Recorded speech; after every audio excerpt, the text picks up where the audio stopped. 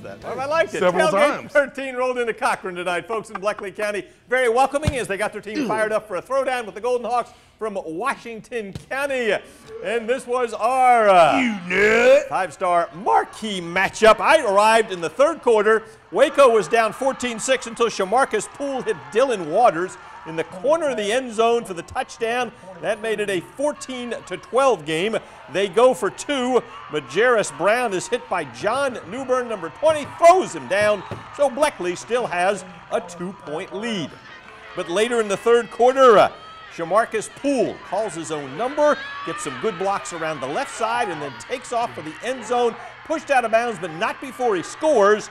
And it's an 18-14 Waco lead. These young fans are optimistic that Bleckley will rally. And indeed they will. Dominic Sasser will look and find Marcus Brown.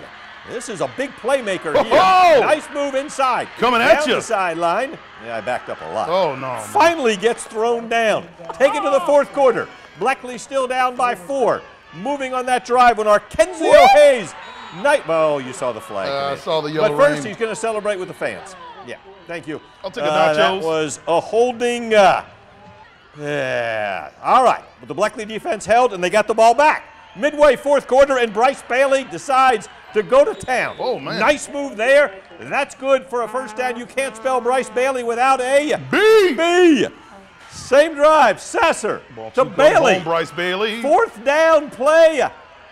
Drives it just enough for a first down to keep the Royals drive going.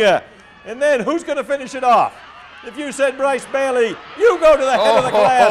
Touchdown, Royals. He's fired up, and why not? Zaxby's FFN scoreboard, a huge win tonight for Bleckley County. Wow. They actually added a late touchdown and won 28-18.